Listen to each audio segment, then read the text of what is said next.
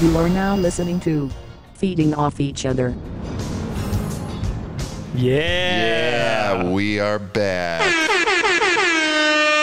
We're about to take it back. It's been a while. It has been a while. We were just saying, when's the last time we all recorded together? 2 weeks ago? Yeah, and it starts to feel like a long time, you know, when you do weekly, when you sometimes back to back, sometimes back to back. Have we ever done 3 in a day? No, I don't think I could. What about last year, Whistler Crankworks? Ooh. Maybe. I don't know. Maybe. We definitely did like 4 in 2 days. I feel like. We're talking about podcasts, by the way.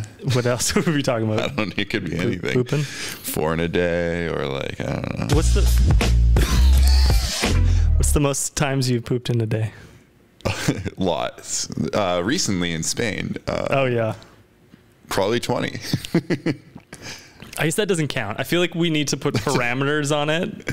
You can't have had food poisoning. Yeah, that's like juicing. That's like steroid. It's like steroids for shitting. Yeah, that's fair. That's fair. But just like a relatively normal day. The most? Yeah. Still? Probably 4. Yeah, I feel like 4 is the right number. Yeah, that's not the right number. You should only go once. No, it's number 2. That's the right number. Wow. You should only go once?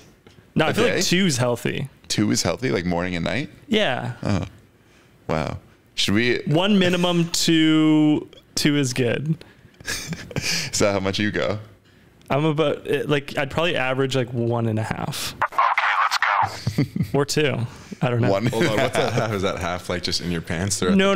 Like if you aggregate a full week, I'm pooping like 10 times or whatever, right? And then if you divide that by 7, it's like 1.5. Another one. That still seems like a lot. Alonzo? How many listeners have we lost already?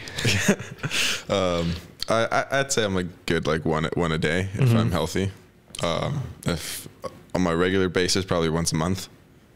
What? Once? Sorry, what? No, I'm joking. The joke is that I poop once a month. There's a certain type of, I can't remember what kind of animal it was. Maybe like a little like marmot or some sort of mouse or something. And their poop comes out in perfect squares. Dope. And I listened to a Cubes, podcast you mean? once. Yeah, like cubes. Yeah. And I listened to a podcast once and they were trying to figure out why, like they don't know why. And they were like, is it like the shape of the butthole? Is it their internal organs are doing it? And they like didn't have a definitive answer. There was just a bunch of theories. Yeah, I mean, how could you ever? And they're like, why? But like, why also? Like perfect cubes. It's beautiful. Nature works in mysterious ways. All right, should I intro the pod? Well, wait, should we address the elephant in the room? What? Well, I was going to do that in the intro. Oh, okay. Yeah. Okay, do the intro then. Welcome to Feeding Off Each Other, a weekly podcast where we feed off the talent, humor, knowledge, and awesome stories of our guests and each other. I'm Jason Lucas, and today I'm joined by David the Salmon Wiggins. Yes, that is me. Okay, flop, flop. I don't know what else. What am I supposed to be like? Wiggle, wiggle. I don't know. You got to riff off what I say. So yeah, wiggle, wiggle. Yeah.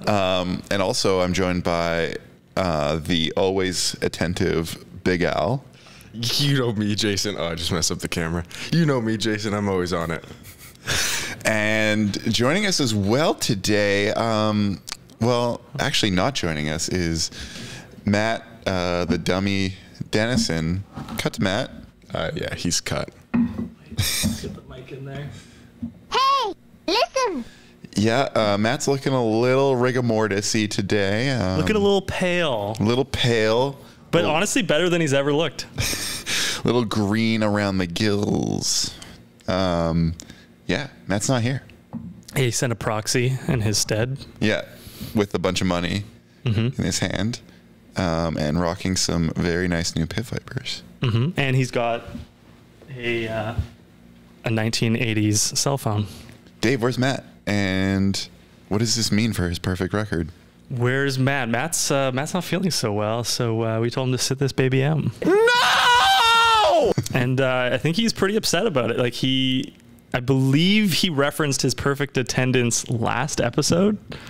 Or at least within the last few episodes. And so I think he was feeling a little bit smug, and you know, Karma, she's a nasty little bitch, and she came up and spanked his cute little tush. Welcome to the Miss the Podcast Club. Yeah, we all missed them now. I don't know what we're gonna do without him, other than just the podcast. What do you mean without him? Like, how could this go on? I know we're missing the anchor that we usually have, the person that keeps things on the rails. He sometimes, you know, will say like, I don't think I really delivered on that podcast. And I'm like, no, man, you were the one keeping it all together. You sure about that? He's the professional spirit on the pod. Yeah, I know. And I'm hold on, I'm trying to find a sound. Good Lord. We're just a couple bumbling idiots. Yeah, like it's trying. There we go. I don't know what any of this shit is, and I'm fucking scared. Yeah, exactly. That's how I always feel when we record a podcast. I know. Yeah, and he's always got those slick transitions and stuff. Yeah. He also said this might be one of the first podcasts he listens to. So, Matt, I hope you're enjoying. Hope you like the show. He's already tuned out. He's like, they talked about poo for 3 or 4 minutes up Oh, front. you don't think he likes talking about poo? I don't think he likes talking about poo on air. Yeah. Who gives a shit? I actually don't think he likes talking about poo. He doesn't like the ickies. I can smell you. Okay, well, what are we doing today then? We don't have a guest either. We kind of don't have much of anyone.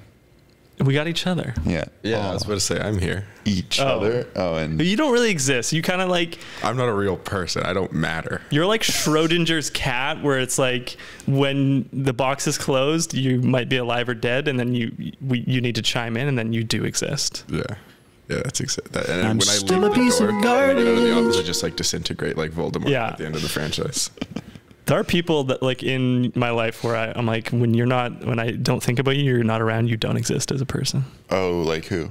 I don't know, just like people I can't imagine existing in any other. I'm like, what do you do? Like, who are you?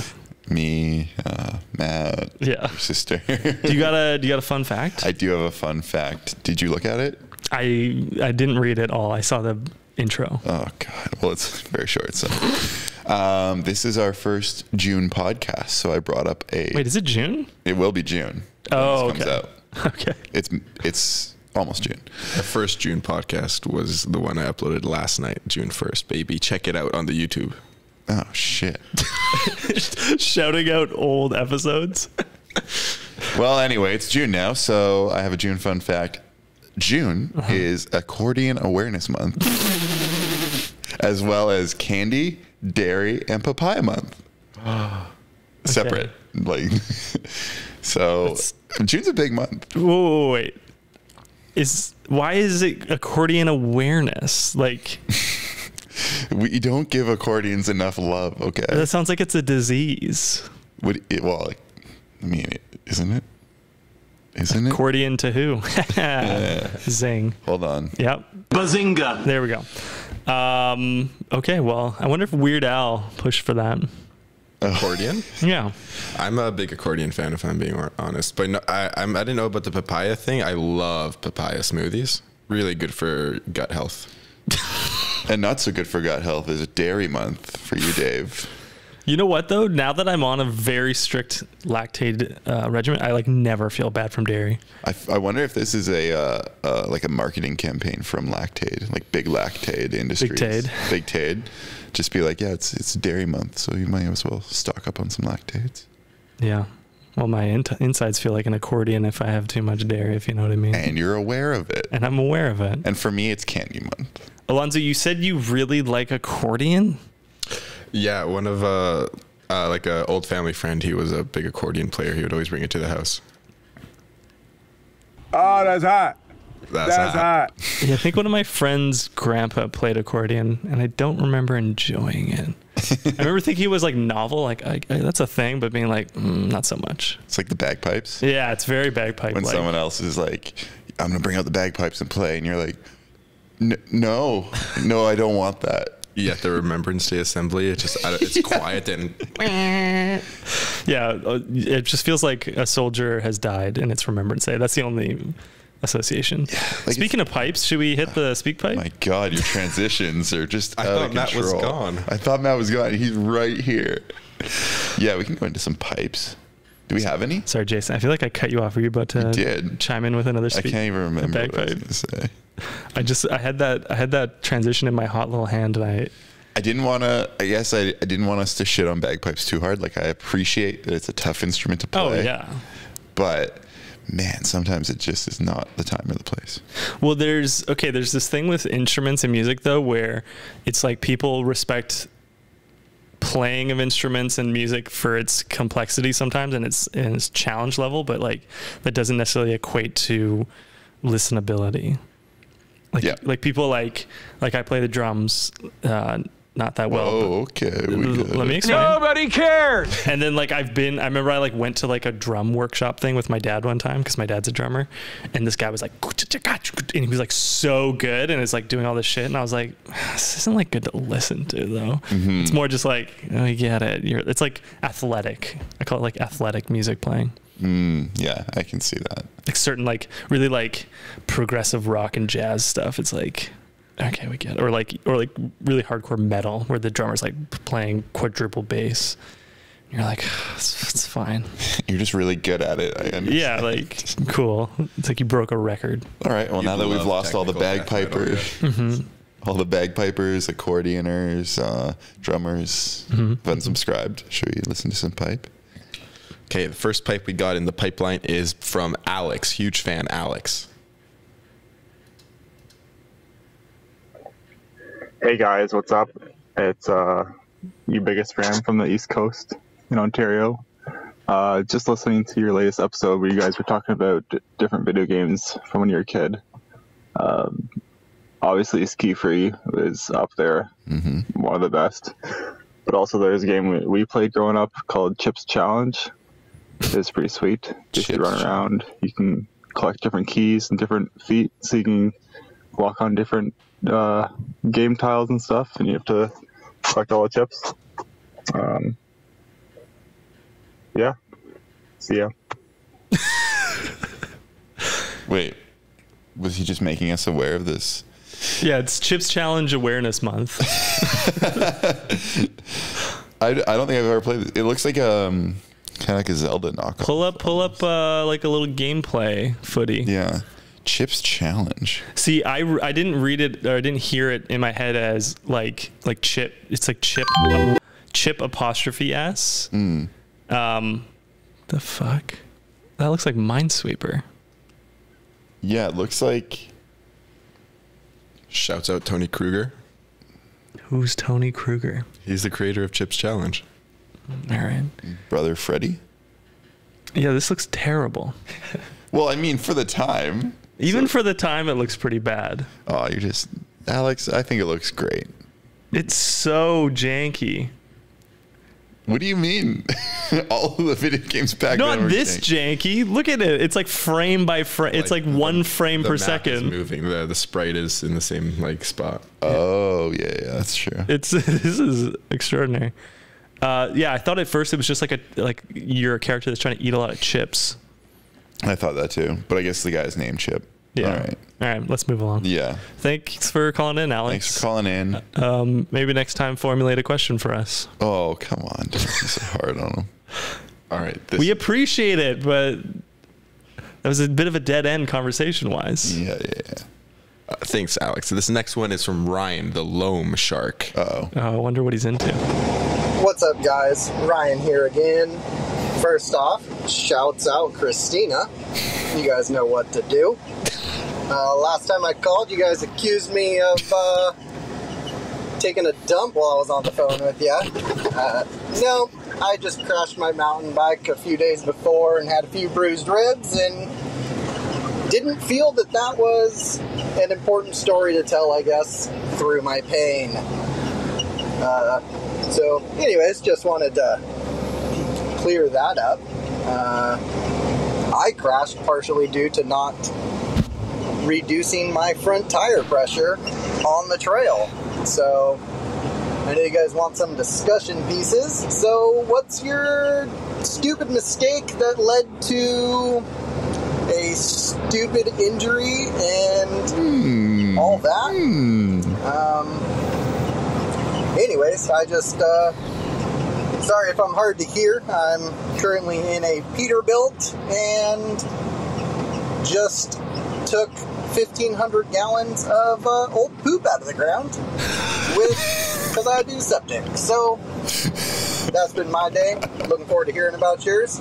Anyways, talk to you guys later. Ryan got the assignment of the episode, apparently. Yeah. Like, it's just been wall-to-wall poop talk. Yeah, wow. Because first he starts with saying that we accused him of being on the toilet last time he called in. And then he's like, that's crazy, but I am sucking poo out of the ground. Yeah. He's like, I'm not putting it into the ground. I'm taking it out. I liked it. Oh, man. I was also like, I hope he tells us what a Peterbilt is, because I didn't know what that was. So that's, I think like, it's just a truck that takes out. It's a septic truck. Have you seen septic videos on like TikTok or YouTube? It's pretty satisfying. Is that called Septic Talk? Yeah, Septic Talk. Oh shit! Here we go again. Okay, so he wanted to know about stupid mistakes leading to injuries. Yeah. I think you got one. I already told that story. Falling and smacking my head in hockey. Yeah, we've watched that. I have another one though that's even stupider. When I was just getting a DSLR, I went to Best Buy and bought a Canon T2i. Ooh, so that's slow-mo. Yeah, and that was like, it was a real game changer. It was going from, before that I had a thing called a flip camera. Alonzo, look up a flip camera. So this is for the youngins. You had to buy a camera because the iPhones and the cell phones like didn't have good enough cameras. Oh, I remember these. And so this was a really hot camera at the time, and you held it vertically like a cell phone. So pull up the image next to it. So it's called a flip camera. What the hell is even that?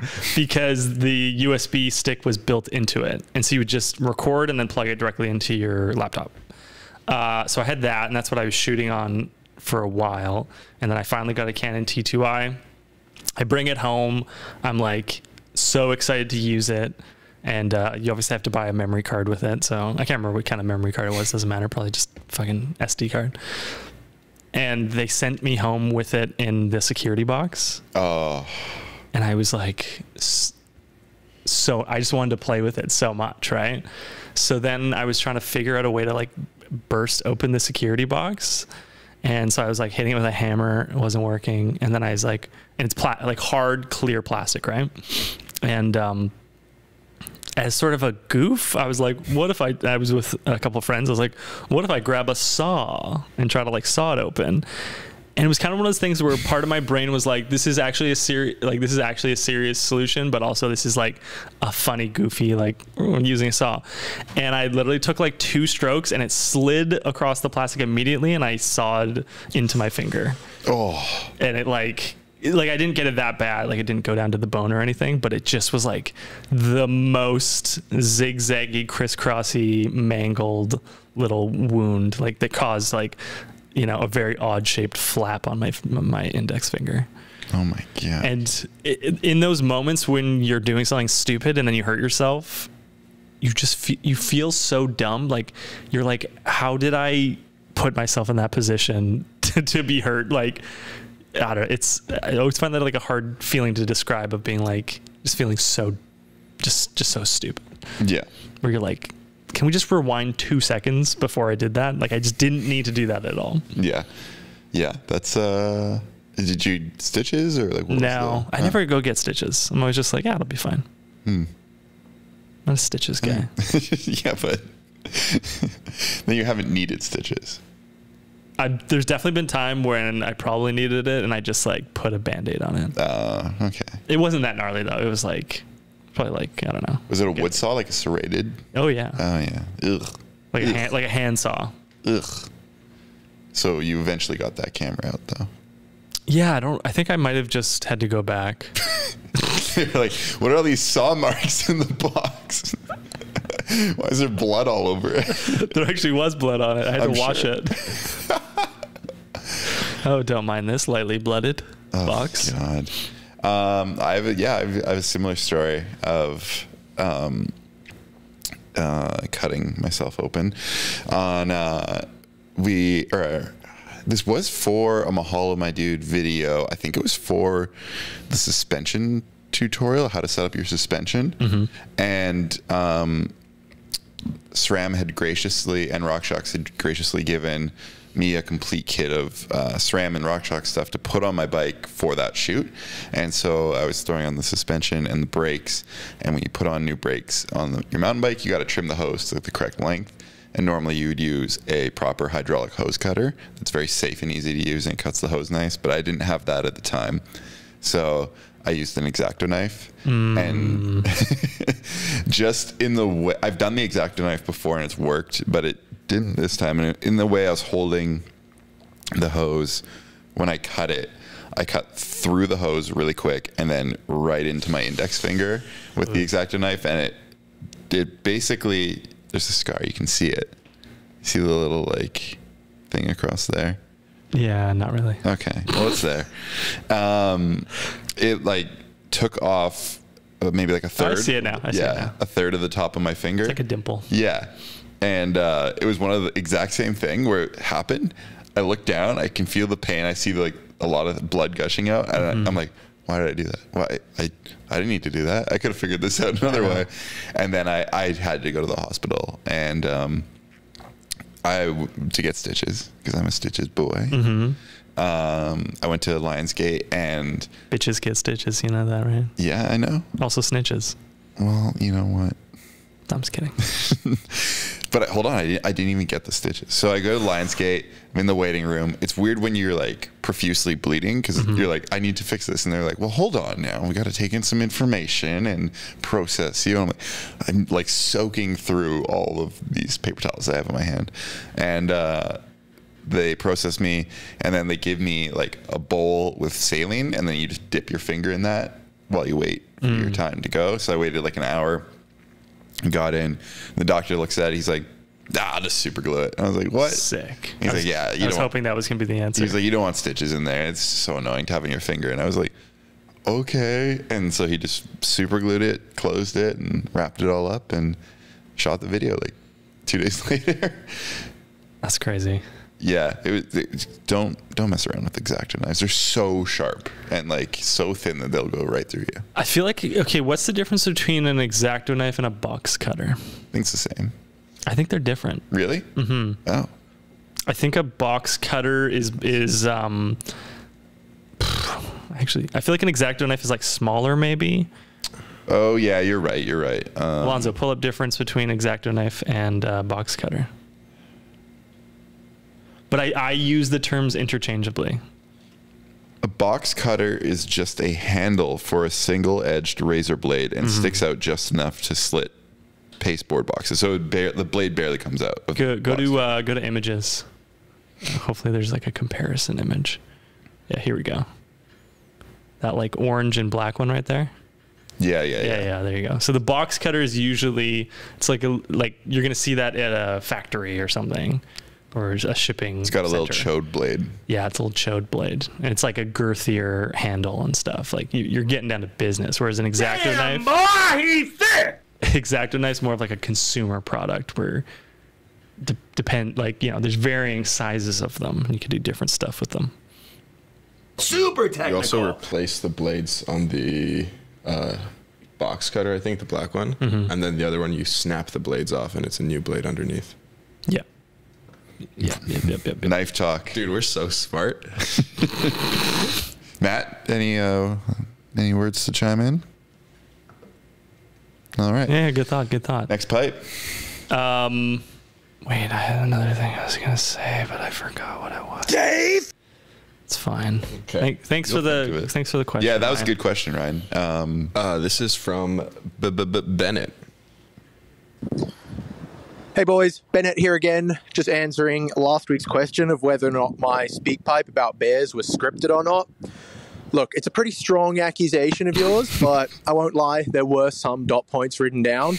I just feel like I have to come at you high IQ intellectuals with my best foot forward. So instead, this week, we're going completely off the cuff. I'm on my walk to uni, and I'm underneath the flight path, so hopefully you guys can hear me. I also want to go on record and say that Dave, way back in my first podcast, accused me of having a fake Aussie accent. And that is half true, but, you know, that's a story for another day. Anyways, keep up the great work. Love the story of Dave trying to tell a very serious story last week under the sad air horn tune that Matt was playing. So, yeah, keep it up. I'm keen as to shred the gnar in BC. And, yeah, we'll see you guys around. What was the story I was telling?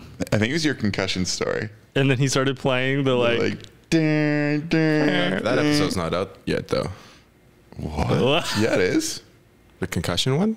Is it not? That's the one I was editing last night. What's the sad story? What's the sad story one? Oh no, we're gonna have to go back and watch. Yeah, now that I don't edit the podcasts, I forget everything that we talk about. It's great. Man. Bennett, you didn't ask us a question, but thank you for calling in. I want to know about his accent though, because this time again, I'm like, what's with this guy's fake Australian accent? It was like dipping in and out. Bennett, can you give us like a hot 15 on your accent and 15 minutes? 15 seconds. Oh gosh. Like tell the story in 15 seconds. Yeah, we just want... My guess is that he grew up either in Australia or not in Australia. And like, so he's got kind of... It's like a little bit in here, a little bit there. Or his like father was a pilot and they like flew around a bunch and he has like this mixed sort of thing. I don't know. He could have like also grown up in Australia, adjacent country, like a New Zealand to Australia, or even like South Africa to Australia or something. I always find it interesting when people call in on this podcast and other places and they're in transit or doing something else. I'm like, oh, you just had no time in your day other than other than the noisiest time of the day. Yeah, you're in the middle of something. You're like, this is when this needs to happen. When you're sucking shit, you just gotta call. You're not just like sitting on the couch after work and you're like, yeah, I'll pipe in. I guess though, maybe they're listening to the podcast in that moment. Oh, like they're working and they've got the podcast on and we remind them to send it to SpeakPipe and they're like, I'll do it right now. I think that's actually exactly what's happening. Must be, right? So he's walking to university, right? He's got the pod in. It's funny because I can't actually imagine anyone actually listening to this. I can. Like I don't think about it. Oh, I see. Like I don't actually visualize. It's very strange. I bet there'll be a day that comes when we're walking down the street or driving or something and we see someone and they're actively listening to the podcast. And we can hear it? I don't know if we can hear it, but they'll see us and be like, oh, I'm listening to I'm listening to it. I mean, that's the dream right there. It is the dream. And I think it will happen. I mean, it took a long time for it to happen, like with IFHT and Mahalo, my dude. But like, there were times when we'd be on that. I just watched the video that came out, like not. Yeah. And sometimes I think there's a very old video. No way I can pull it up anymore. But I remember being at a concert and one row in front of me, someone was watching Shit Canadian Say on their phone, like before the concert started. Okay. But I like looked down, I was like, Shit Canadian Say. He's watching on his phone.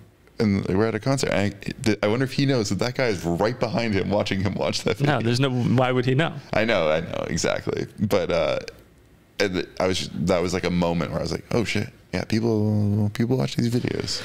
I guess. I saw a video Rainn Wilson posted and he was on a plane and someone was watching The Office like right next to him or like across the aisle and he was like, and they obviously had no idea he was there.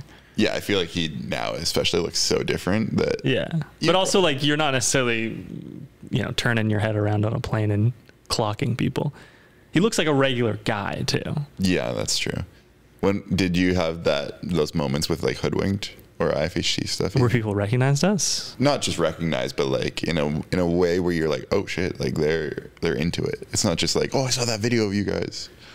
Yeah, I mean when Mike and I used to go to like bars in North Van because our audience was largely like people our age at the time, like early 20s in North Vancouver. People would come up to us and be like, oh yeah, I really liked this video, or like they would like quote things or reference specific things, and that was an interesting experience. Yeah, why? Just because it's you feel low-key famous and you're like, oh, I see. Yeah. You're like, oh, okay. It's not the thing. It's not the reason you make the things, but it's a novel concept. Yeah, exactly. You People make out it there. in the beginning, especially you make it 'cause it's fun, and it's just like, I don't know. I equated it to like going biking. Sometimes like you just do it because you're like, I enjoy this. It's like good kind of escapism from your life that time, but now it's just our job. It's like making anything else though, right? Like there's so many jobs or activities you can do where you're doing it and there's no end product, right? You're an accountant or whatever, and I guess you have reports. I don't know what you do as an accountant, but like, it's kind of just like you're just working, or you're a salesperson. You're making like there's nothing to like look at afterwards or hold on to. And the cool thing about doing something creative is like you have that thing and it exists and you can refer to it and other people can consume it. And it's like, it's something that came from within you that now lives outside of you, which is interesting. It's interesting. It's good and bad. Yeah. Sometimes you make some bad shit. Oh yeah, there's tons of bad stuff. I have unlisted videos that the world will never see again. They don't need to. It's when I tried to do too much acting and I was like, no. Come on. It's bad. I saw you in that Plaza One ad. Crossing my arms and nodding. Yeah, exactly. Yeah. That was the end of the roll. Didn't we were going to watch an old video, weren't we? Oh yeah. Yeah. Okay. Hold on. Let's intro this a bit. So this is on you and Mike's YouTube channel, Hoodwinked. And this is the first time we worked together? No, this is the second or third, maybe. Okay. Casa YOLO was the first? Casa YOLO was the first thing we did. Yeah. Yeah, so you and Matt, I think Matt reached out to us. He's right next to us. Yeah, Matt. You want to chime in? No? Okay. Matt reached out to us. I think he directly messaged us through YouTube, which no longer exists. That's so wild. And he was like, oh, we think your videos are funny. Do you want to collab? I don't know if he used the word collab, but do you want to do a video together? And so we did the video called Casa YOLO, which was a music video that everyone said was very Lonely Island-like. Oh. But it is very lonely. It is very Lonely Island inspired. For sure. But then they literally did a video afterwards called YOLO. Yeah. A year later. Anyways, we did that. I made like a cameo at the beginning and end of that. And that was fun. We shot that with Peter Chow at his house. Where was that? Was that in Richmond? Richmond Surrey? adjacent. Yeah. Out there. Yeah. In the boons. And then the next thing we made was this. And this was like 6 months to a year later. Yeah. Yeah. So we were like, okay, you guys come do this cool music video and then we'll come do some silly sketch at your place. Well, no, this was an idea I had previously, prior to you guys, because Mike's girlfriend at the time had a mom. Her mom was like relatively young. Like her mom was like 20 when she had her. So her mom was like 40 at the time. Oh my God. And we were like 20. And we would joke of how funny would it be if she woke up one morning and I was just like downstairs making breakfast and was like, good morning, sweetheart. And like, it was like, I'm your new dad. And so that was the whole origin of the concept. Yeah. It was the... What do you want to call it? Like the MILF porn before that was like a thing of its day. This video. Yeah. So anyways, should we just play it? Yeah. And this is my old downstairs where I used to live at my parents' house. Whoa. Hey man, what are you doing here? Were we supposed to hang out today? I may have f***ed your mom last night. Right. It's really funny, man. I totally f***ed your mom too. No, I definitely f***ed your mom last night. Oh, by the way, where'd you get that robe? Because my mom bought the same one from Winners on sale. Oh my God, you f***ed my mom. Twice. I did not see this coming. You know, your mother and I have been talking, and she thinks you and I should spend a little more time together. What are you talking about? We're best friends. We spend like every day together. You're the background on my phone. Yeah, but I mean, as father and son, I feel like I have a lot I can teach you. You're only 15 months older than me. And wait, how long has this been going on for? A while. The acting is great. She was just playing Wii Sports in her room. Your mother doesn't have a television in her room. Oh my God, you're right. So, what do you say to a little father-son bonding? A sport? Ooh. This is my nightmare. So there's actually a video. Oh God, copyright. No. It was a cover, so we could use it. Oh, perfect. That's the reason I used this. I had to test multiple uploads.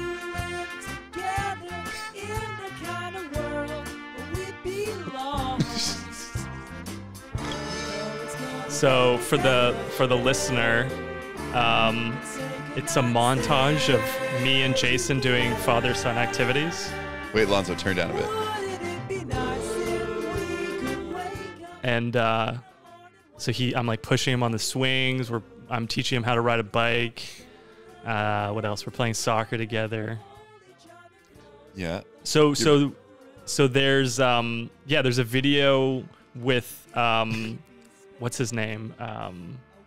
John Ralphio. What's his name in real life? Ben Schwartz. Yeah. And the guy from Stranger Things. And it's almost exactly this video. No way. We got to play it after this. Oh my God. Here, skip forward a few beats here. Oh my God, I forgot how long this was, dude. Yeah, it's because I wanted to match it to the end of the song, and I didn't think to like clip the song down. Wow, these are really comfortable. Oh yeah, we got matching robes now and backwards hats. You know what? I didn't expect to say this, but I had a really great time bonding with you, Dad. Too. Son. So you're my mom. Yeah, it's really gross. Anyways, there's a classic. That was a classic. Man, I think I erased most of the filming of that from my mind. Really? I feel like I remember it pretty vividly. I was drinking real coffee, and I wasn't really I don't know why I thought that was necessary. You can't tell what I'm drinking because I'm like sipping from a mug. Oh, in the video. Yeah. Oh, yeah. And I didn't drink coffee at that time, and I was like hating it, but I was like, yeah, I got to dedicate to my craft. So Matt shot that? Matt shot that. And then I edited it. You edited it. Okay. Yeah, wow. That would have been 2000. It's 10 years. 2013. 13. Yeah. It was February 2013. Alonzo, look up Ben Schwartz and Joe Keery. Yeah, it's honestly wild how this top one. So skip forward a little bit. What is okay? So the whole joke is how they look kind of alike. Okay. Keep skipping forward. There's like a montage part, and the montage is like just like ours. I wonder if they saw our video. Probably. Keep going. Yeah, it's like near the end, I think. Yeah. Oh, what? yeah. The shaving? Yeah, start it there. Can somebody help? So there was an interview about how they're like look alike, and like it's like shot the exact same. We didn't do the tie, but like it just felt so similar to me. It's kind of like it's an obvious concept. But like the jumping, right? We did this exactly. We did this. Yeah. We did the biking. Man, I thought it was North Vancouver for a second. Yeah, we did the biking. And I'm pretty sure I did like something like a fist pump there. I shook my fist. Like, anyways, we're obviously like working off of similar tropes, but yeah. I remember seeing that for the first time, being like, "What the fuck is going on?" And then he was like, "I fucked your mom." It just goes to show though that like in like comedy and stuff, there's only, if you're doing a thing, there's only so many, like you're doing like a fake father-son thing. How many different things can you do? Oh, you're teaching him to bike, you're teaching him to shape. Like there's those like just the obvious things. Yeah. And playing I think a sport. It's still funny. Like yeah. Depending on the characters and like the subtle differences. Yeah, you can do something a million different ways. Yeah. Wait, how many views does that other one have? Mine? Yeah. Or if I fucked your mom? Yeah. Like 14,000. I wonder how many more it'll have after this podcast. Trillions. If not billions. Oh, I remember what I was going to talk about. I started, speaking of like doing things a million different ways, I started reading the screenplay to Superbad last night. Okay. It's really interesting because like a lot of it's in the movie. It's obviously not a one-to-one to what's in the movie because I haven't really read movie screenplays before, but I had downloaded a bunch of them a while ago and I was just trying to like read something on my iPad because I'm trying to read more. because I don't read very much. It makes me feel stupid. You are the smartest one on the pod. It's not true. But anyways, so I was reading it, and the things that aren't in the movie that are in the screenplay, I'm like, yeah, that was a good cut. Yeah, that was a good cut. Or the things that are added, I was impressed by. So, like, do you know the opening scene of Superbad where comes picks him up in the car? Yeah, he's picked up in the car, and the mom kind of leans over, and he's like, oh, "I'm so jealous you got to suck on those things." Like talking about how Seth talking about how Evan's mom is hot. Yeah, and then he goes, "Yeah, well, you got to suck on your dad's dick." That's not in the script. Oh, that's so good. I was like, "Oh, that was a sick like on the day like improv or whatever," but. Yeah, it was interesting to like read, and then they wrote that when they were really young, and the things that got cut felt like things that like a 20-year-old would write. Oh, like like it was things that felt a bit too overwritten or a bit too like, I don't know. And it's just like, yeah, no, you tightened it up, and then I started to wonder if they shot things that got taken out, or if they just didn't even shoot them. I imagine they would have shot it, wouldn't you? They might have on the day just been like, we don't need that. Yeah, that's true. Anyways, I thought it was an interesting experience. No, that's fascinating. How long is the screenplay? Generally, your screenplay is a page per minute. Yeah. So it's like 110 pages or something. Right. Yeah. Yeah. Whirling. There you are. Well, do we have any more videos? We could watch Jeffrey's funeral, but Matt's in that, so we could maybe save that. Oh, and yeah. Mike's in that. Okay. That's the only video that's like just the two of us, so it felt special. Yeah. Yeah. It was the blossoming of a beautiful friendship. I mean, we right off the bat proclaimed we were best friends according to the screensaver. Oh my god, that's so funny. So what I also did was I went through and I collected scroll up. Let's start at the top here. I collected videos of Jason from my phone. So these never went anywhere, but we would do these like weather reports on shoots we were doing. And I think they're really funny. So play this one. Well, as you can see, we're here in North Vancouver, and it is a beautiful day. Couldn't be better. 10 degrees, a little chilly actually, but you know what? We're battling sun, we're battling dryness, and we're gonna play ball as hard as we can. Stay tuned for more. Was that? All right, weather report out God. here. It's a storm, a seasonal storm. As you can see, we have lightning, thunder. It's about 400 degrees. Oh my god. This was great. It was like... Oh, Revelstoke, Yeah. We're trying to do a fan meetup. And mountain biking is not in the forecast for today. However, free stuff is. We're doing giveaways. It's going to be exciting.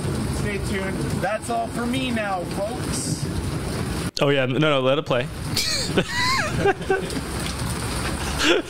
Yo, cut the commercial.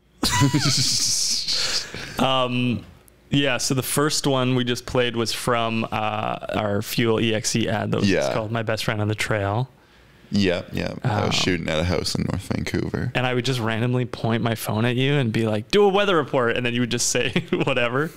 And I find them all funny. And then the second one was in Revelstoke on our I Only Ride Park tour.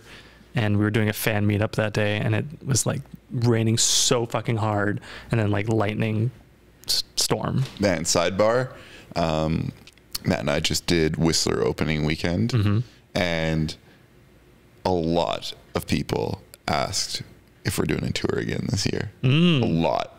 And obviously we're in a mountain bike space we're like at a bike park that was in the tour, so it kind of like it's not to be unexpected, but I mean we chat about internally, like that series didn't like explode. It didn't do like phenomenally well views wise. It wasn't off the charts, but yeah, it was well enjoyed. I think it was well received. Saw it just didn't get out to as many people as we'd hoped. Exactly.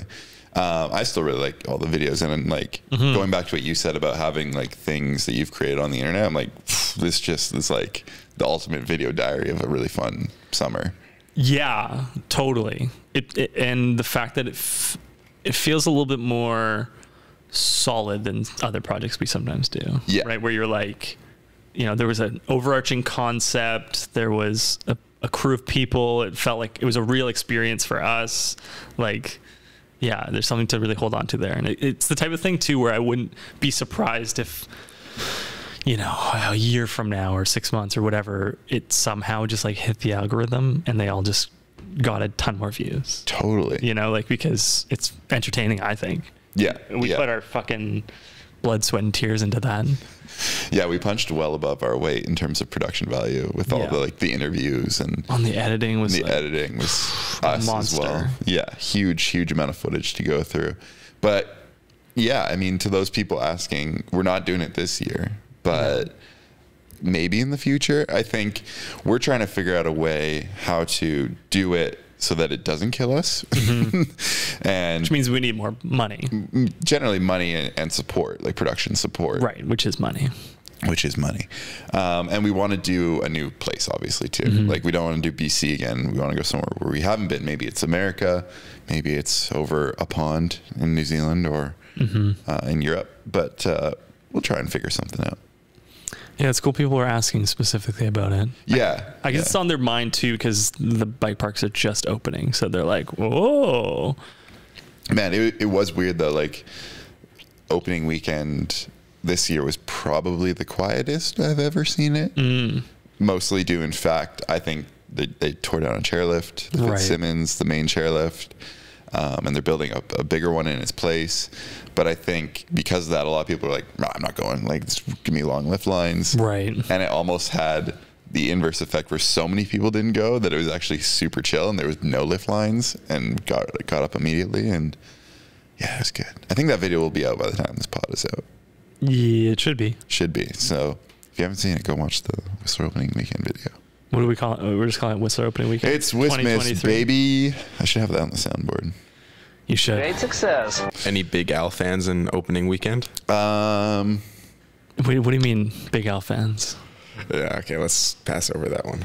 Wait, no, I don't understand the question. I'm talking about my fans, like the fan base. Like that saw you in the tour videos? Or just like on the channel where like, oh, I love that guy. Who gives a shit? Anyway, moving on. I did also want to mention I'm wearing a feeding off each other's shirt. New merch, ladies and gentlemen, feeding off each other's shirt. Do you want to stand up and do a twirl? I can do that. Hold on. I got a lot of cables. Yeah. You fill the air while I... No, Alonzo, wait. Stop. Wait, what are you doing? Oh my God. What are you doing? It's gone rogue. I didn't burn it in. I was just getting it ready. Hey, burned it into my eyes. Pirouette. All right, how do we make it so it can be seen? Are you going to go to the wide camera? Yeah, I'll go to the wide. Okay, so Jason is standing up. He's wearing our feeding off each other shirt. Now, you'll notice that the branding is different than the logo of the podcast. The reason behind that is we're trying to make it not just be a podcast thing, but just for people that, you know, like cool phrases and vibes and like to feed off each other, they can wear the shirt without feeling like they're, you know, part of the corporate sponsorship of this show. But it's utilizing the same sort of you know, pinky red and blue color scheme. So it does feel tethered to the podcast in that way. Now you'll notice, if you looked at it, okay, Alonso, now play this without sound. Yeah, definitely play without sound. So this was in Whistler opening weekend. Yeah. At a club called Mojo's, I believe. And they had some black lights going on and we realized that the shirt glows in the dark. And, yeah, look at that. It just pops. And for some reason, the thread in the collar as well. Glows in the dark. Interesting. I think it's just the coloring. So if you look at the design there, okay, stop there. It's a shaka hand, but it's got a mouth to feed off each other. So it's really tying together the elements of the of the mountain biking culture, but with a little bit of flair. Yeah, it was funny. Before this, we were in another establishment called Brandy's, which is the keg at night in Whistler. Not the strip club. No, I don't think there's a strip club called Brandy's. In Vancouver, there is. Yeah. No, in Whistler. Well, I'm just clarifying. Okay. People hear Brandy's and they're from this area, they're going to be like, oh, yeah. The keg.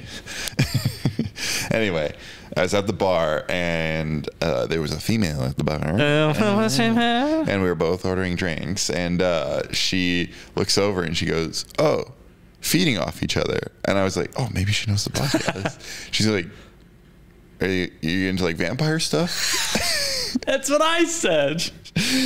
And I was like, boom, roasted.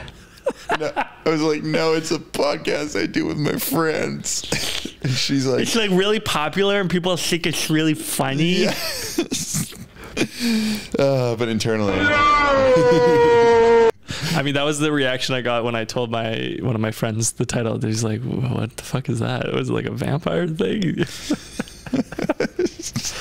Oh, that's hilarious. Hey, so support us vampires here on Feeding Off Each Other, and check out the merch. Did anybody give you positive feedback on the shirt though? Yeah, a lot of people were like, oh, that's sick. It looks really good. Cool. Yeah. And I think they liked that it wasn't, like, wasn't like Feeding Off Each Other podcast. No. With, like the microphone. No. That's not the vibe we're going for. No.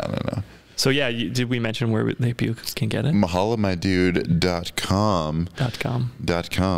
And order yourself one. Should be in stock now. Yeah, limited quantities. Limited quantities for sure. I don't know. I actually don't know if that's true. I'm just trying to create the pressure. One day only. It's one day only, one shirt only. One shirt only. Yeah, but random size. Shrink. Yeah, it'll just fit you.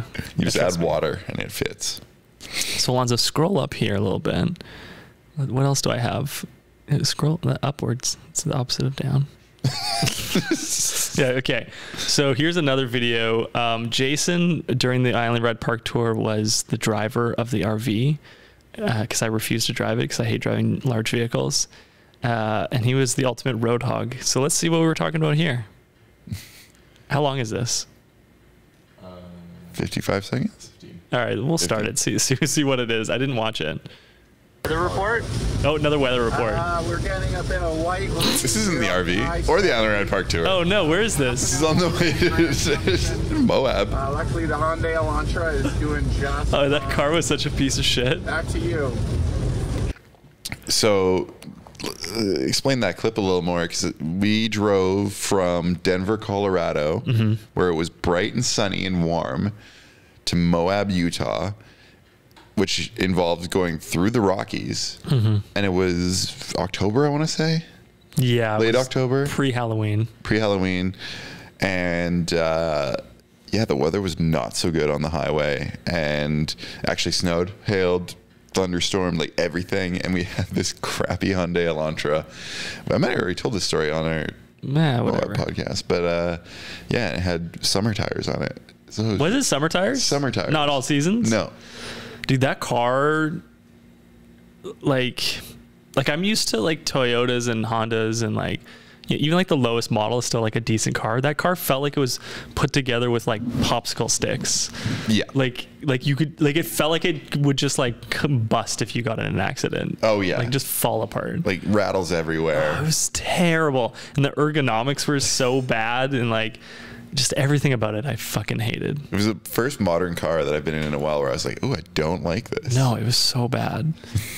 I don't think we need to watch this one. I feel like we've done our due diligence on the weather reports. It's like I have these videos on my phone or photos of people and things, and then I'm like, I don't know what to do with this. Yeah, totally. The last thing, that's the photo. Yeah, go to the on couch. Our screen. Yeah. This was on the screen, and I fucked your mom. Where was this? This was in the downstairs. We recreated like a partying photo. Oh, I thought this was a legitimate party. No. Oh, it's fake? This was for the video. Oh my God. We took it that day and like put the flash on. I thought we did a good job. That's so funny. For years, I was like, oh, that was, I guess, a house party we were at. So go to the next photo. No. That's a video. Oh, there you go. Yeah. So. Oh yeah. This was the couch for New Bike Day, right?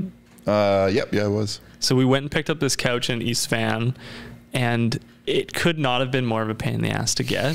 It was free, right? Yeah, it's free. Assume, yeah. But it fit the color scheme of the video vibe, or like the vibe of the Pit Vipery purple, whatever speckled outfits we were wearing. And Jason has a rooftop tent on his truck, and it fit like exactly the size of your truck. Like you didn't have like an inch to spare. No, and not that I do normally. Bazinga. But also the length of the bed is 6 feet, and I think that couch was 6 feet, and it was like you closed it and it was just right up against. It was crazy.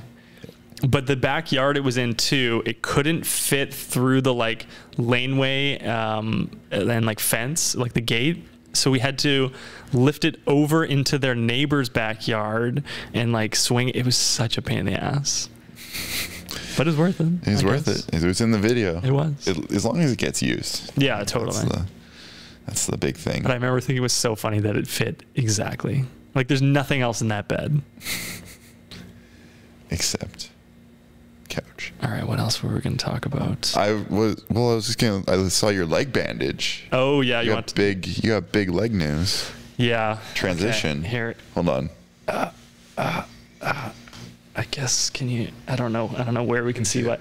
If you kick it up on that thing, you can see it. So I broke my leg playing hockey 7.5 years ago.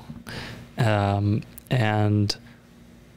my God! Speaking of stupid injuries, some guy cross-checked me after the final whistle, fucker. And I was in the hospital for 4 days, and I got a metal rod through my tibia to support the broken tibia and broken fibula, which they just leave, by the way. If you break your fibula, they're just like, yeah, it'll figure itself out. And then they put 2 screws in my ankle and 1 at the top of my tibia, sort of near my knee. And about 6 months ago, Jason and I were talking. I don't know why we were talking about screws in legs. We were talking about like screwing each other. It's just like screwing off each other. Screwing. But Jason had an ankle break, a horrible ankle break, and he got screws in his ankle. And he said when he got them out, it was a great relief. So that inspired me to get the screws, the hardware out of my leg. And so I scheduled an appointment and I booked it after hockey season. And about 2 weeks ago, I got the 3 screws taken out of my leg. And yeah, it was a fun experience getting surgery. Can you put your leg back on the arm of the chair? That's where it showed best. Oh yeah. So I go into the hospital, and you do a lot of waiting at a hospital, as one does. And I just I don't know what to do with myself, and so I'm just like on my phone and whatever. Anyway, so I finally get into the like pre-surgery area, and you get in the gown and you're doing all the things. Sexy. And you're just feeling kind of like just sort of like a low hum of anxiety, because part of me thinks like you're not gonna die getting this sort of surgery, but like you could. You sign a paper that says you might. You're like, I'm gonna go sleep and let's see what happens. That's what she said. But I still like wasn't. I was like, whatever. I kind of like. It's like when I fly anywhere, part of me thinks like I might die. Same. And I kind of make like low key peace with it every time I fly. Same. Like I just go like, okay. It's like I like have to like relinquish the control because I like being in control. Mm-hmm. Anyway, so that's all to say that the most nervous part I got at though was they're like, oh, we're gonna measure and weigh you before surgery, so we know like your height and your weight. And I'm 6 feet tall. I'm in danger. And do you know the controversy about being 6 feet tall? That's the sickest height to be ever. No, the joke is no one is 5'11". Oh. If you're 5'11", you say you're 6 feet. Yeah. And for years, like I measured myself at 6 feet at one point, and I was like, I'm not measuring myself again. That's it. I'm done. I am 6 feet tall. And so she's like, we're gonna measure you, and I was like, oh fuck, is this the day I learn I'm actually 5'11"? And I was like getting a little bit worried about it, and then we go, and I was 6.04 inches tall. Ooh. So it's like 6.5 feet. I didn't rig shit. And I was like, yes. Like I didn't like it wasn't even just like a squeak above. It was like a good little buffer, a good buffer. So even if like I got remeasured, it's like I feel like there's enough buffer that I'll at least be 6 feet. So that was the most harrowing part of the surgery experience. Getting measured. And then I actually have a video. Actually, I could send Alonzo photos of my leg for context. Ooh, yeah. Get us that hot, gross leg content. Yeah. Here we go again. I got a photo of the screws in my leg. Excellent. Did you did they let you keep the screws? Yep. Oh, good. Yep. But they only gave me 2 of them. Oh. So then I was nervous that they didn't take all 3 out. And to this moment, I'm not 1,000% sure that they're all out of my leg. Do you get a follow-up X-ray? I don't know. I would assume so. I'm going in. I go in on Thursday to get the staples taken out of my leg. Oh, nice. That's always fun when they just use like a pretty normal staple remover on your body. Right. This is what I was going to say to you. This was what I was going to say. When you were talking about the super glue. Yeah. It's something that always strikes me as kind of crazy. So those are the screws that were in my leg and ankle. Oh, yeah. Those are big daddies, They're hey? big daddies. So those, like, they were the majority of the width of my ankle. Yeah. When I actually like held them up to my ankle afterwards, I was like, this is fucked up. So the thing I was going to say to you is it's kind of absurd that, like, you know, medical things are very specialized, but then they just use like hardware or tape and glue and staples. Well, I don't know if they use tape, I guess, on the outside. Yeah. Tape or whatever. Tape was, I didn't mean to say tape, but like, you know what I mean? They're using like tape and glue and like just these like daily products. So yeah, those are the staples. You can zoom in on. That's like a little out of focus, but that's the one at the top. Nice yellow bruises. Yeah, a nice healthy yellow glow on your leg. Yeah.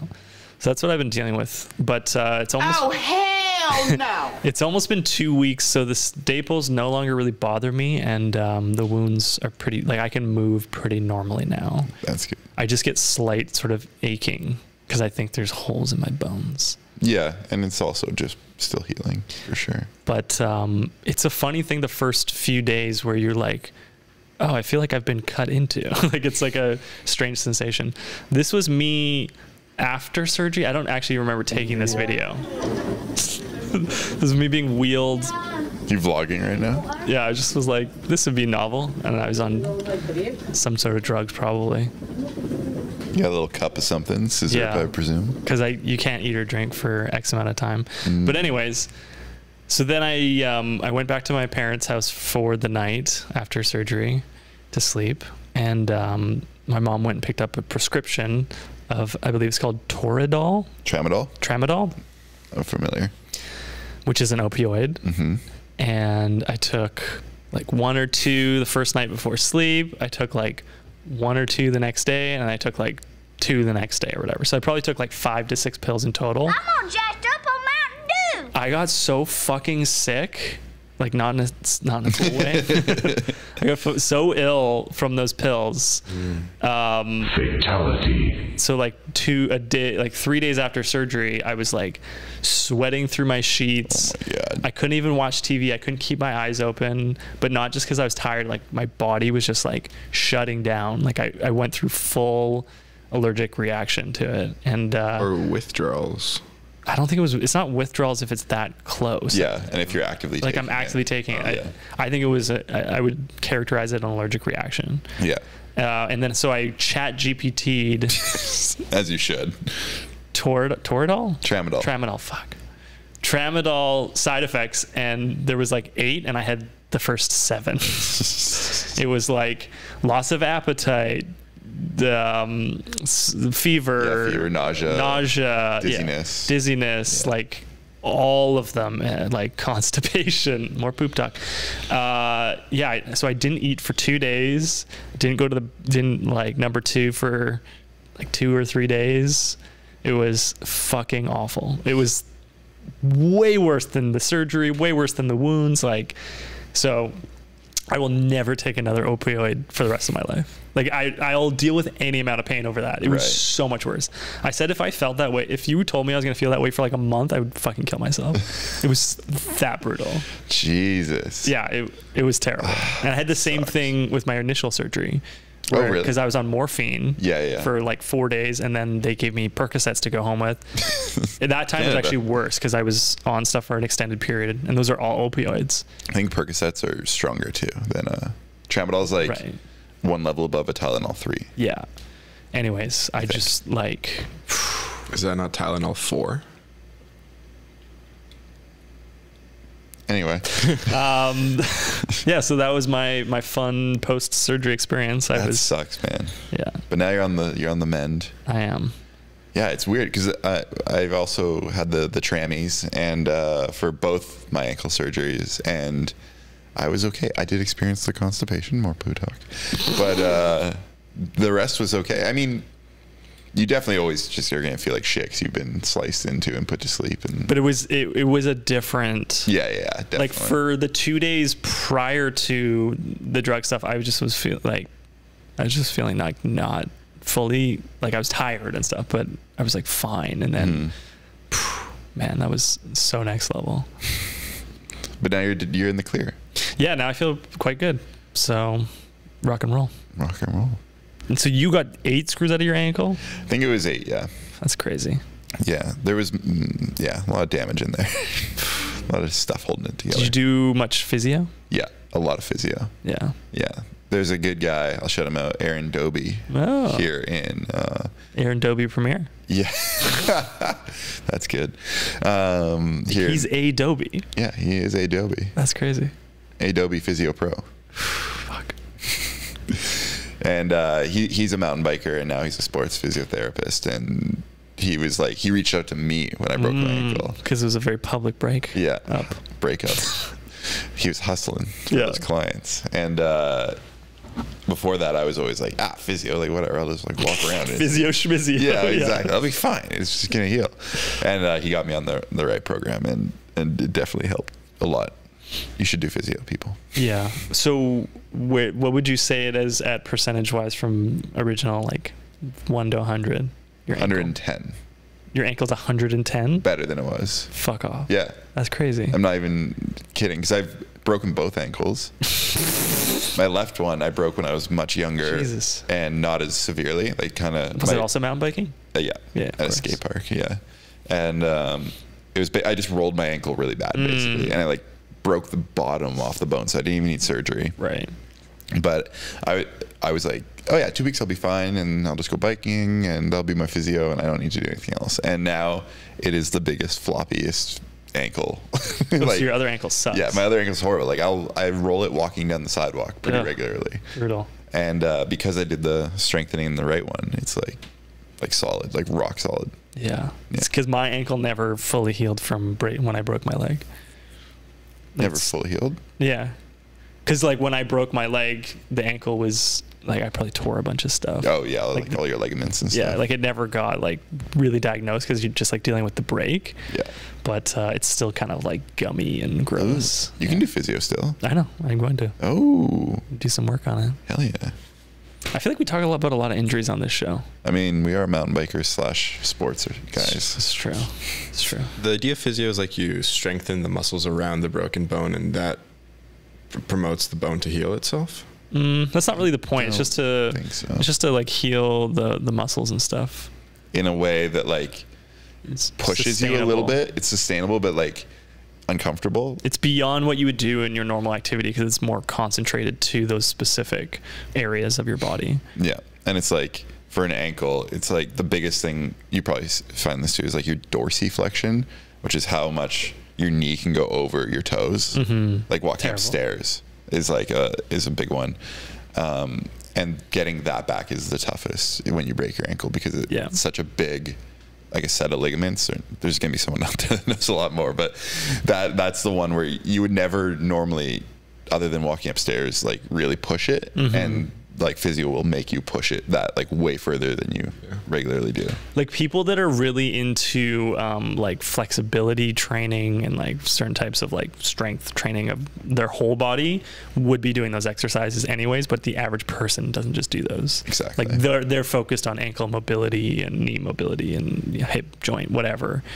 It's funny because like now that I sometimes Google that stuff, like Instagram will be like, hey, do you want like videos of dudes just like working out their hips? And I'm like, kind of. Like I should because I have really tight hips. Let's go. You know what I had to do? I started getting so many Theo Von clips on Instagram that I had to start. And I think a lot of them are funny. Yeah, he is funny. But I had to start like disliking them to like tell Instagram that I didn't just want to see that because it was like all I was seeing. And it's like it's just him being like, you know, I used to live with a guy on the floor of his room, and you know when he would go to work I'd crawl into his bed, and there's nothing like being in the warmth of another man. Just like so many of these Theoisms. Goodbye. Anyways. It's about that time. Anything else you want to chat about? Matt, you got anything to say? No. Still no. Did you take a phone call? Sorry? Was that phone always there? Yeah, I guess so. Huh. Anyways, we could talk about Dave. Oh, more Dave talk. Or we could talk about Entourage, because I've been watching Entourage, and I know you love Entourage. I love Entourage. Is, for the fans out there, my number one TV show ever. I've probably watched it through 5 full times in my life, and then also like sporadically episodes here and there. However, I haven't watched it in a number of years. It is. I'm not as fresh. The perfect background show. Yes. Because it like nothing. There's no stakes. Yes. It's just like, hey, which hot chick is Vinny gonna screw this week? Yeah. Like, is he gonna get the movie? Yeah, but it's gonna be a crazy way he gets it. Oh, he got the movie, but the director don't like him so much. He's gonna have to wine and dine that director, and it's gonna get a little wild. Like, there's so many of the same scenarios that play out like 3 or 4 times in that show, where it's like, I don't know, Vinny, the director's not so sure about you, and he's like, put me in a room with him, I'll charm his pants off, and everyone's like, yeah, Vinny, you go get him. Like the whole show. Hey, that's what you a star, Vinny. The whole show is like Vince wanting to do something, and then like all his buddies just being like, yeah, you got it. And like the Eric character who's his manager, E, he's a manager, and his only client for the first 5 seasons is Vinny, basically. I'm like, this is not a sustainable career to be the manager of one actor. Yeah.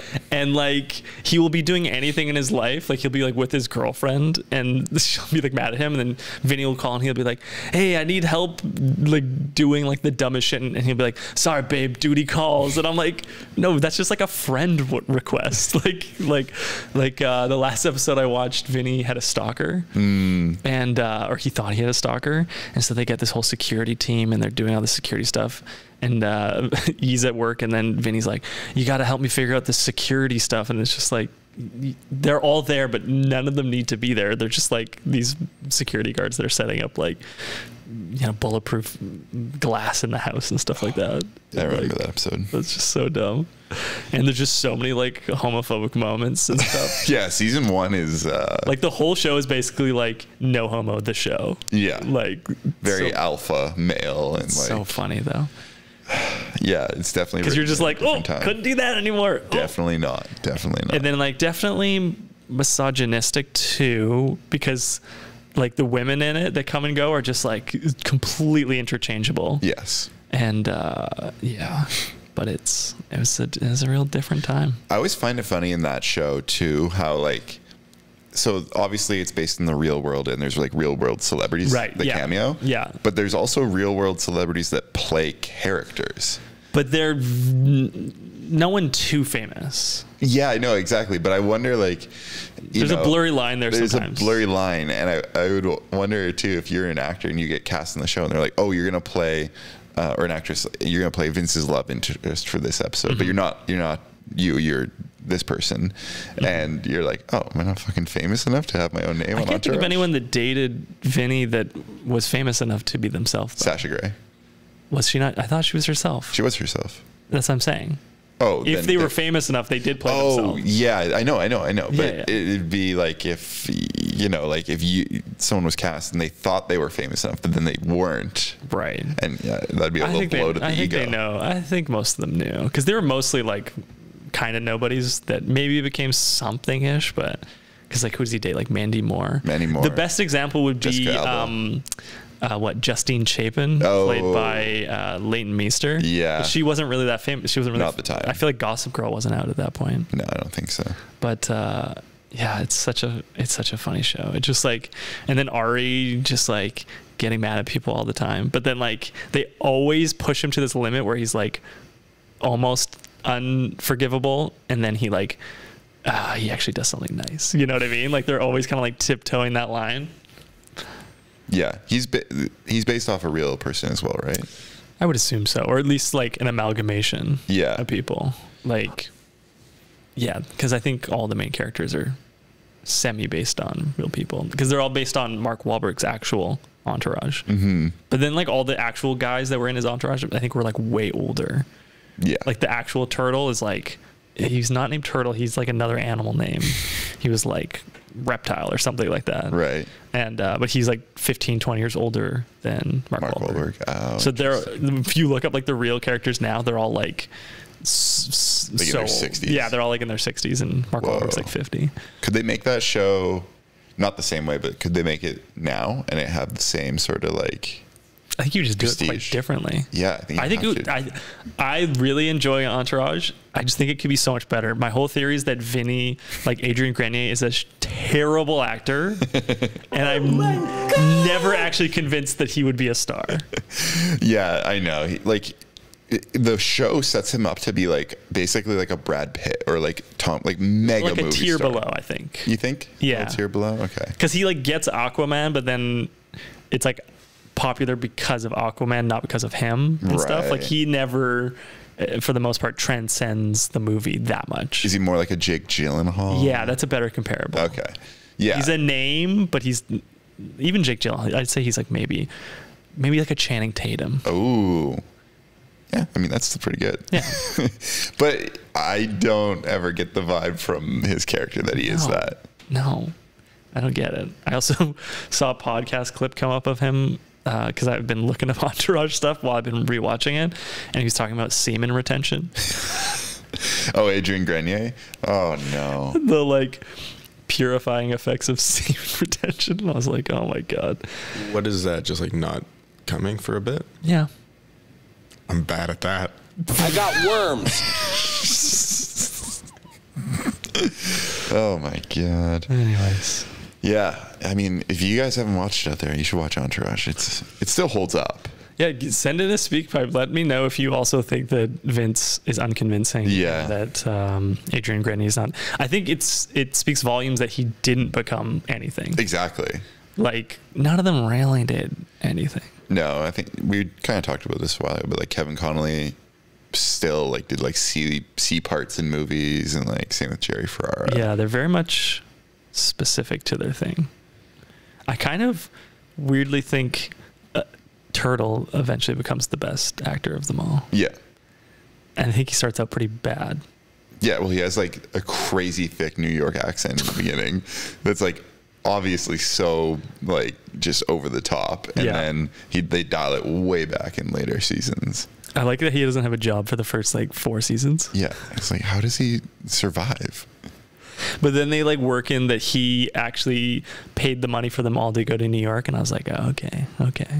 Like he like put up like $15,000 for their flights and food and accommodations. Yeah, I don't know. It's a funny show. Yeah. Is that it? Is that all?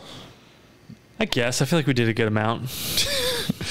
Matt's just at the end of the episode like, gosh, God, Entourage for 15 minutes? Really, guys? There was it wasn't 15 minutes. Yeah, it's probably like... Oh, okay, wait. The only other character I want to talk about in Entourage was Billy. Oh, the director? Billy Walsh. Yeah, Why do they keep hiring him? He's a psychopath, and he's not even good at his job. Like, he butchers Medi, and then they're like, no, let's do one more with Billy. He's also just such a jackass to like like calls him a suit all the time. And, like, yeah, he's so mean. Yeah, he actually has gone on to act in a bunch of stuff. Like I always see him in a like in roles that really fit that. He was in character. I Think You Should Leave. Yeah, he was. He played in the Bones Are Their Money. Yeah, exactly. Sketch. Love it. He pops up every now and then, and I like it. I like his acting. Yeah, he's good. All right. Well, any clothing thoughts? Clothing thoughts? T-shirts are still dope. We got merch. MahalamyDude.com. MahalamyDude.com. Matt, what about you? Okay. Yep. Hasn't said a word this whole episode. You guys metaphorically full? Yeah. Me? Yeah, I guess so. Okay. You guys got anything to promote?